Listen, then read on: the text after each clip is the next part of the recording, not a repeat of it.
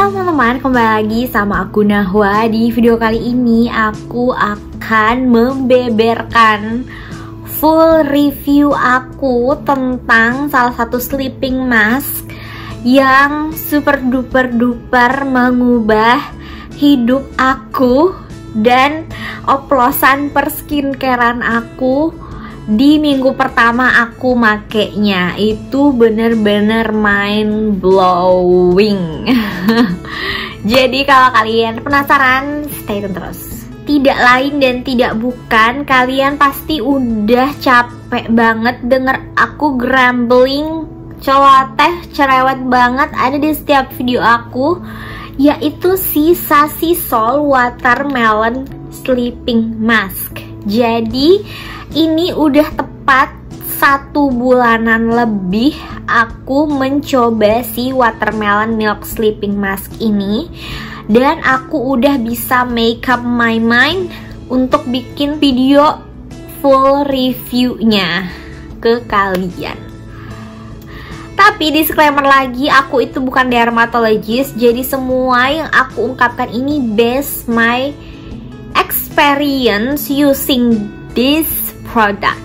Jadi kita langsung aja bahas si watermelon milk sleeping mask ini.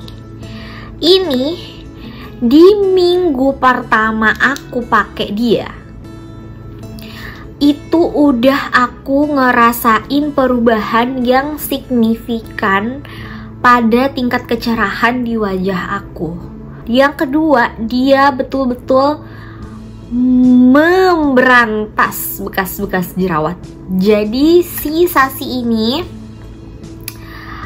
out of nowhere, nggak tahu, lebih mempercepat proses hyperpigmentationnya aku setelah jerawatnya udah nggak ada gitu loh, gitu.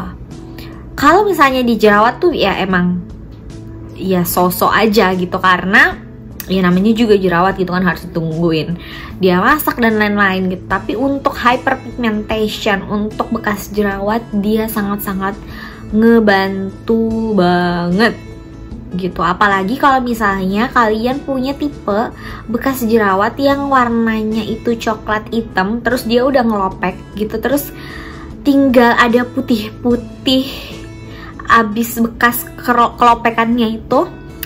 Ini to the rescue banget. Aku juga menggunakan si SASHI Watermelon Sleeping Mask ini kalau aku udah capek banget mau skincarean dan malas ngoplos, tinggal pakai ini. Padahal ya, surprisingly aku tuh jarang, bagaimana ya, jarang banget kenal dengan sleeping mask. Dan aku juga make ini itu nggak daily. Jadi aku makainya mungkin 3 kali seminggu, dan hasilnya tuh tetap signifikan gitu. Jadi si SASHI Watermelon Milk Sleeping Mask ini bahan utamanya itu ada watermelon seed oil. Jadi si watermelon seed oil ini berperan sebagai antioksidan untuk memperlancar aliran darah di kulit dan menyehatkan juga mencerahkan kulit. Jadi satu ingredients untuk mencerahkan kulitnya itu salah satunya si watermelon seed oil ini. Nah, kalau niacinamide dan lactic acid kan kita udah sering dengar ya, tapi mungkin si watermelon seed oil ini juga yang mempercepat untuk mencerahkan, apalagi mengatasi bekas jerawat. Nah, bahan aktif kedua itu the one and only sahabat semua orang, itu niacinamide, yang pasti udah melembabkan, mencerahkan, meratakan warna kulit, dewanya menyamarkan bekas jerawat. Gitu. Tapi kan niacinamide juga aku tuh sering pakai juga gitu loh, di serum atau di moisturizer, tapi dia ngefek banget ini. Mungkin karena disokong juga sama si watermelon seed oilnya. Nah, bahan aktif keduanya itu yaitu lactic acid. Jadi dia tuh sejenis mild exfoliant gitu, adik-adiknya glycolate dan citric acid adalah aktif ingredient yang cocok untuk kulit sensitif karena dia mild. Nah, mungkin bagian untuk menyamarkan bekas jerawat dan mengobati bekas jerawat itu mungkin banyak perannya si lactic acid, makanya agak cepat dan aku cocok banget si lactic acid ini. Pokoknya semua kandungan di dalam ini yang jadi satu sangat-sangat cocok di aku untuk bekas jerawat. Kalian yang punya masalah bekas jerawat harus banget cobain ini. Ataupun kalian yang memang pingin kayak mencerahkan aja gitu kulit mukanya, kulit wajahnya, kalian bisa banget. Kayaknya combo niacinamide dan watermelon seed oil itu bener-bener top tier.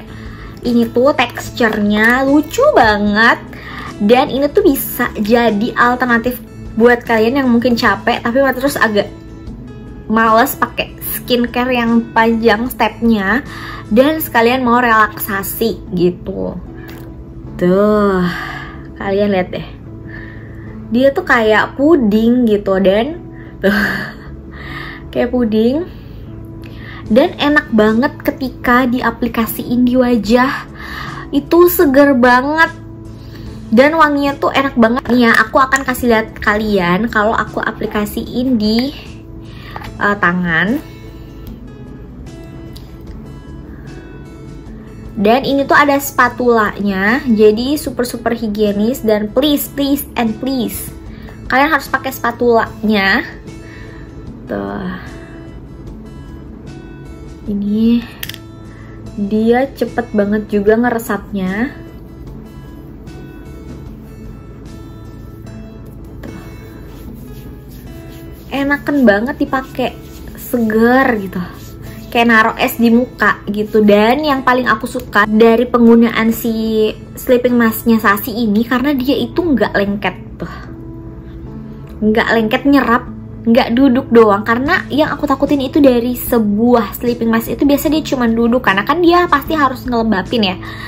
Nah, dan aku tuh males banget kalau ada produk yang duduk nempel di muka aku gitu, jadi kayak lengket gitu. Nah, ini tuh kayak tuh udah gitu, kayak udah ngeresap, tapi kalau dipegang tuh lembab gitu loh. Jadi kayak minum gitu loh kulit kita. Aku tuh sayang banget sama ini, kalian harus cobain banget.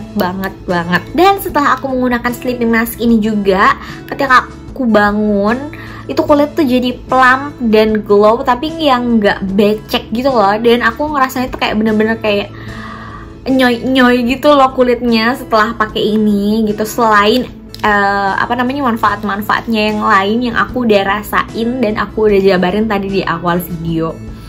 Terus si watermelon sleeping mask ini juga busui friendly, bumil friendly, vegan friendly, halal, dan cocok banget buat kulit-kulit sensitif. Kalian bisa banget cobain ini sebagai alternatif karena bahan-bahan di dalamnya tuh mild gitu loh, dan kayak sensitive skin friendly menurut aku. Jadi kalau kalian mau beli, aku akan taruh di description box dimana kalian bisa beli si SASHI Seoul watermelon sleeping mask ini. Dan kalau nggak salah tuh ini viral di TikTok nggak sih, karena emang bagus gitu. Oke, itu tadi review full aku tentang SASHI Seoul watermelon sleeping mask. Semoga kalian keracunan dan bisa sama-sama glow up sama aku. Asik nggak tuh? Kalau kalian misalnya mau beli ini terus masih maju mundur, semoga review full aku tentang si SASHI ini bisa jadi referensi kalian gitu. Semoga kalian suka videonya dan semoga membantu. Terima kasih udah nonton. Jangan lupa like, comment, and subscribe di YouTube channel aku. Terima kasih udah nonton. And yeah, I will see you guys on my next video. Dadah.